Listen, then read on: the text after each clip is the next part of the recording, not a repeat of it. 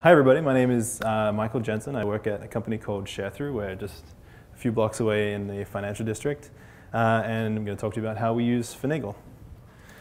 First, let's start with who is Sharethrough. So we are a native ad company founded probably about 5 years ago. And recently we've started working on these mobile ad products. This is all mobile web. It's not native like iOS native. It's native like native to the form and function of a publisher's website.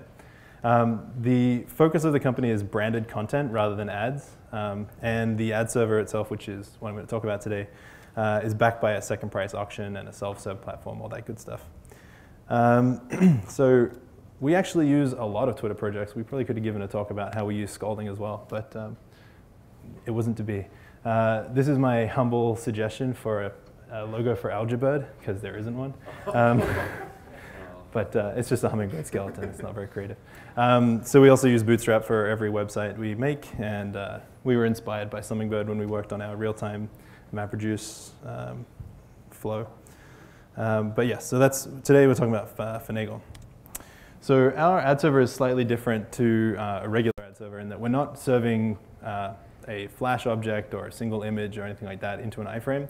We're actually rendering reasonably rich ads with a title and description, a thumbnail. Sometimes they have videos, sometimes they don't. Sometimes it's a Pinterest embed or a picture from Instagram, something like that. And the idea is that each publisher's website is able to reformat the ad to better suit their style.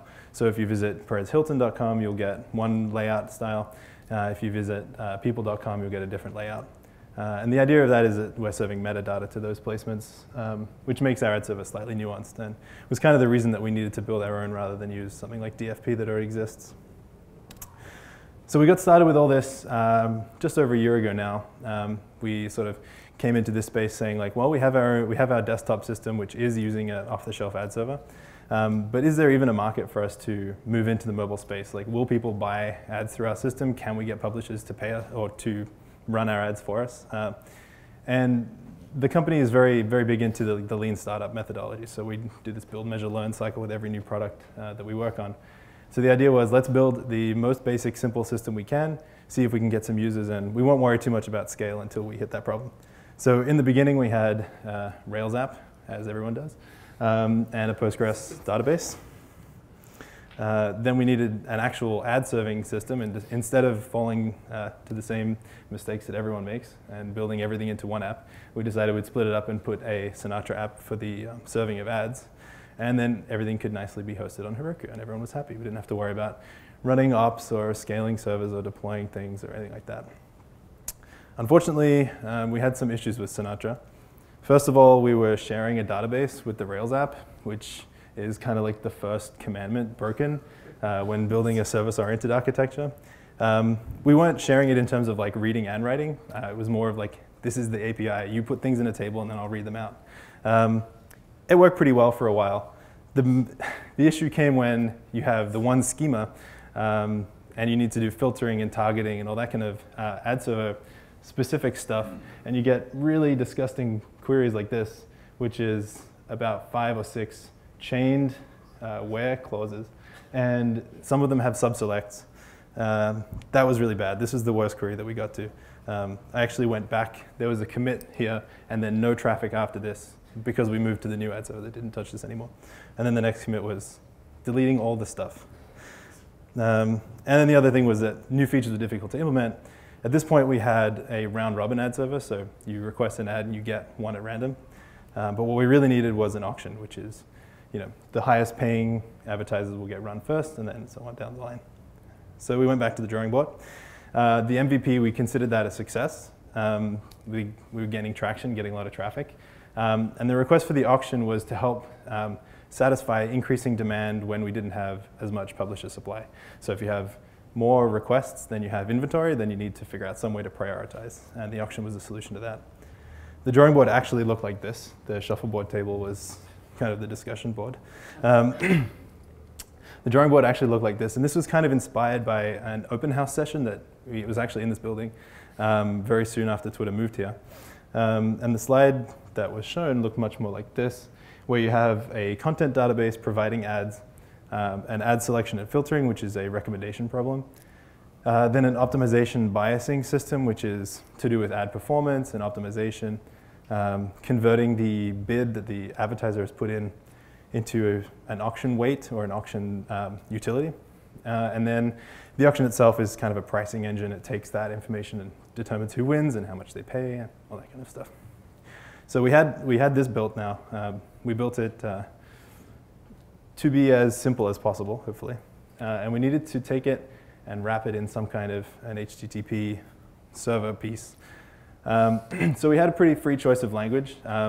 The actual auction algorithm is reasonably straightforward.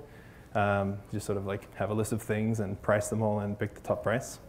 So we could choose really like whatever we wanted. We knew we probably wanted something on the JVM because we knew it was going to need to scale. So we looked at JRuby, Sinatra, Play, Akka, Erlang, Finagle. Obviously, we ended up settling on Finagle, and hopefully I will be able to tell you the reasons shortly. The big key really for the company and the team was to stay lean. We only had 3 or 4 engineers working on the whole system. And a lot of the approaches that we had seemed to like get really complex really fast. This was my sketch of how an Akka system might look. I'm not an expert in how to build Akka systems, but I was like getting to this thing where it's like, well, the request needs to go back to a client at some point, so you need to like spin up an auction actor for each request and then throw it away, or have some kind of RPC going through the actors or something like that. So we stepped away from actors pretty quickly and stepped back to something a little more RPC like Finagle. So our new Finagled ad server system looks like this. We added an internal API, which was originally exactly Redis's API, but we made it a nice RESTful one reasonably recently. The auction logic talks to Redis to determine what ads are available and what to serve. And then Finagle sits in front of that and serves HTTP requests. So we don't use all the features of Finagle that Moses mentioned. We only use the HTTP in and out. And our clients are actually users on the internet.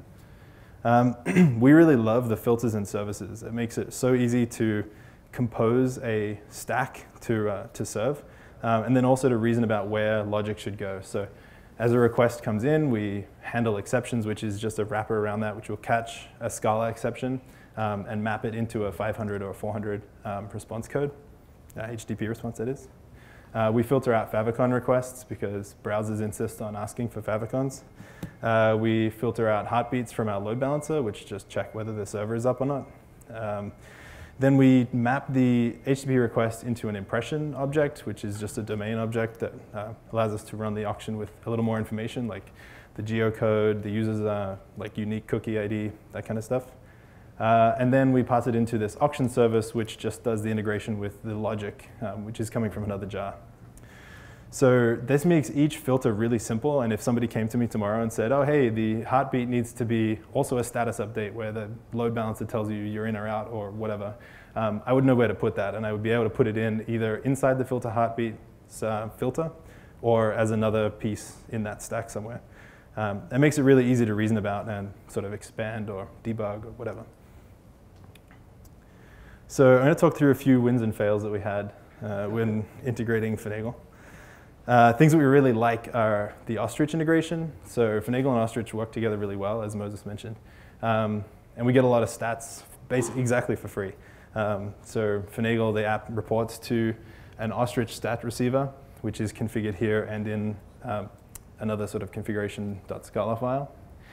And it gives us every stat you would ever want about the service that's coming through the server. So response times in any percentile, like 50 to 99, as well as memory usage and other things. We also aggregate box level statistics into the same graphite, which means we can take a graphite and a graphite graph, that is, and show latency and memory usage and CPU load all in the same graph with the same time series. And it makes it easy to spot, like, oh, request latency went up when the memory went up. It's pretty neat. And also heap space that we can see when garbage collects happen. Then we use the runtime environment. This is the configuration that I mentioned. So we have this auction server config object. These are the only few code pieces that I have. We configure the actual ad server configuration and the graphite details. So I remove them just for brevity, but the graph config is like the server address is whatever, and the port number is whatever, and the prefix production there allows us to separate the production and staging and QA and whatever else. And then the ad server config has just specific configuration for the actual ad server box it's running based on its environment. And then to start it all up, we just do this load runtime config and then server.start, and that kicks everything off and gets the server serving ads. We really love the performance as well. So this is a few hours of traffic coming through our system. The bottom lines here, one is for each server. It's the 50th percentile, which is less than 10 milliseconds. And the 99th percentile, which is less than 100 milliseconds and a bit more spiky. The reason there's two lines and they're separate is because they're on AWS, and one is in the same zone as the Redis instance that stores all the information, and the other is not. So the zone latency is what's separating them there. And these ad servers serve about 40 million impressions a day. So we're pretty happy with how well it's scaled up and handled the load. One thing that we struggled with early on, we used Finagle's Redis driver, and there was a bug that we had to fight with. Basically, we had Rails writing into Redis, and when Rails writes an empty key, Redis is fine. But when Finagle tries to read an empty key, its keys and values offset gets messed up. This has apparently been fixed in 6.13, but our server is still on 6.2, so we need to upgrade that. We looked at using other Redis clients, but they were a little tricky to integrate. And so we ended up fixing it on the Rails side, making sure Rails always writes a key. So that was sort of easy for us to do. But this is sort of the detail about why. So when Redis returns you a hash value, you get the keys and values as a sequence.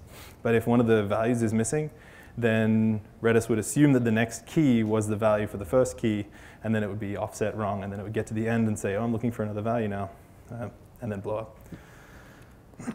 And the other thing was Finagle's docs. So back in early 2013, Finagle's docs were pretty thin.